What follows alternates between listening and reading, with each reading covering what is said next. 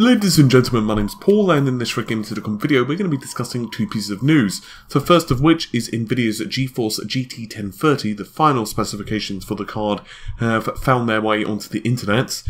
And finally we're going to discuss Microsoft and their trademark of DirectX, which is being touted as physics for DirectX 12, which is, well, opening up a lot of interesting possibilities, not just for, of course, the PC, but also for the Xbox as well. But first of all, let's go through a quick update of the GeForce GT 1030. Thank you to the viewer who sent this over on Facebook, who wished to remain anonymous, but he sent over a link for a website by the name of El Chipasin Informatico, probably pronounced that incorrectly. However, we have final pictures and specifications of a KFA2 GeForce GT 1030. There are a couple of interesting clarifications actually we have for this particular graphics card. Predominantly the specifications. So most of the other stuff of the card appears to be pretty accurate from what we've heard previously.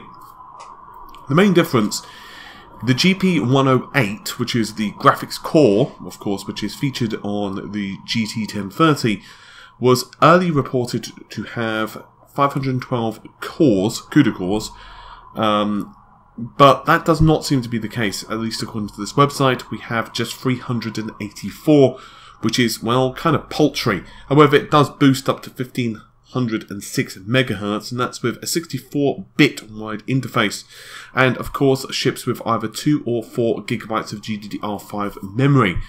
Yes, this card is not going to set the world alight with only 48 GB per second of memory bandwidth, but early reports are that it's roughly on par with something like a GTX 750 Ti, which means it's not that bad considering that it only has a TDP of 30 watts. Which is pretty tiny. Obviously, this is not going to be something you're going to be wanting to play Quake on.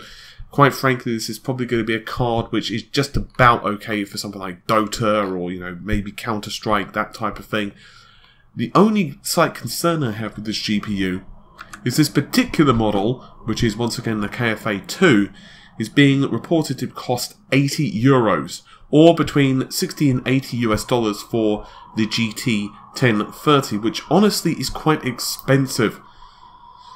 I wouldn't say it's a rip-off or anything like that, those are way too strong of words, but I think that this part of the market, at this segment of the market, spending just like $20 or $30 more, you can get an awful lot of extra performance. So personally, I would point out that even something like a GTX 1050 only costs about 100 Great British Pounds, or around the equivalent in your regional currency, which means it's not that much more and you get an awful lot of extra performance. Or of course you could go with like an RX 550 or a 560, and they're probably going to be better cards overall. But if you do need a GPU which has a really low TDP and obviously, you know, very small form factor, that type of stuff, then this potentially could be the card for you. Obviously it also has limitations on display ports, that type of stuff. It doesn't have an internal power connector, and I won't go through the phases and stuff like that because quite frankly it's not that interesting. It's only a two-phase design from what I can understand. Basically this is a Pascal, but the mini Pascal. It's the tiniest Pascal that you ever did see. Perhaps one of the more interesting things that actually flew under a lot of radars, actually I kind of forgot about this if I'm totally honest, happened back in 2015, and Microsoft acquired Havok. If you're not too familiar with Havok, they are a company which are pretty predominant in the gaming industry. They put out middleware for physics, which of course is pretty instrumental in modern day gaming. At the time, a press release was, well, released, and it said, and I quote, "We believe that Havok is a fantastic addition to Microsoft's existing tools and platform components for developers, including DirectX 12, Visual Studio, and Microsoft Azure." End quote. Well, if you were to take a look at the calendar, that's about a year and a half ago, roughly. So now, Microsoft have trademarked DirectX. We're pretty close to E3 2017, as you probably are aware, painfully by now, might I add. DirectX is going to be very interesting for the industry for numerous reasons. And based upon these rumours, I don't want to do a full tech analysis because obviously we don't quite know the extent of what this is going to offer. But just off the top of my head, well, on Scorpio side of things, we have the DirectX 12 integrated into the command processor of the Scorpio's GPU. So that's going to be interesting to see how that all occurs. Secondly, it's going to put Microsoft into perhaps a little bit of a slapfest, potentially, with Nvidia. Obviously, Nvidia are very keen to push PhysX, which it bought from Aegis back in the day.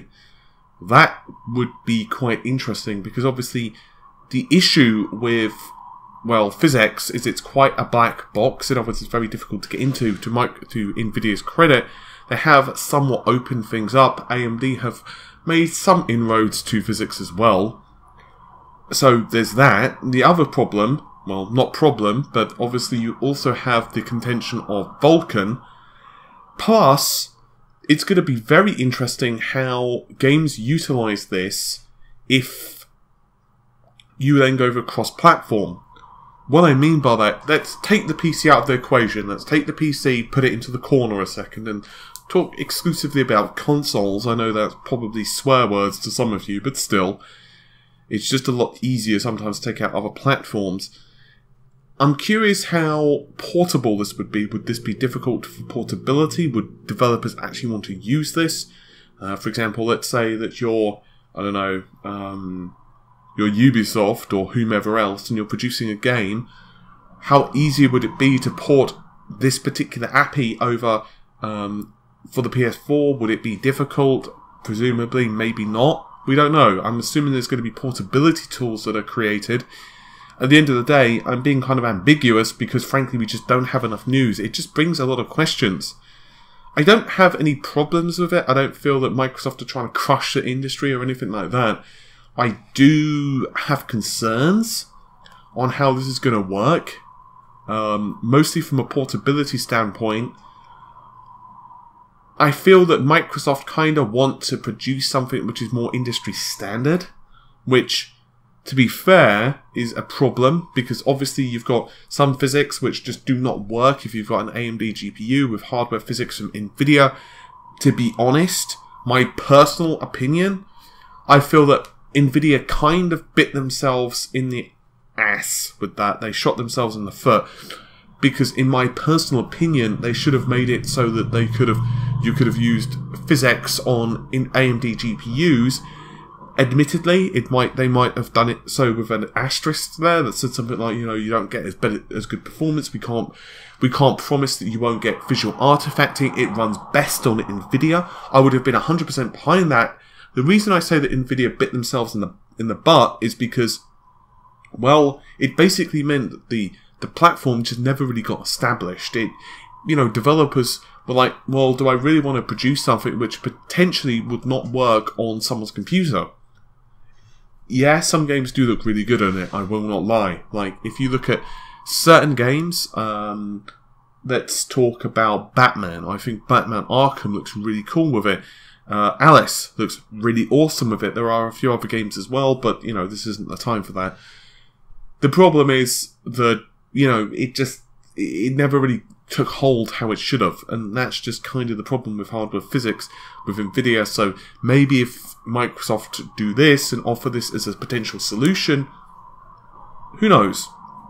It could potentially mean that, if you've got an AMD GPU, you could have advanced physics, and potentially that could be good for the industry, because obviously if more people can work on the technology and you could have, more stuff appearing on GitHub or whatever, that's obviously a positive. Anyway, I guess we're just going to have to see how open-ended this is, how portable it is in terms of other ecosystems, and, well, what it even offers developers.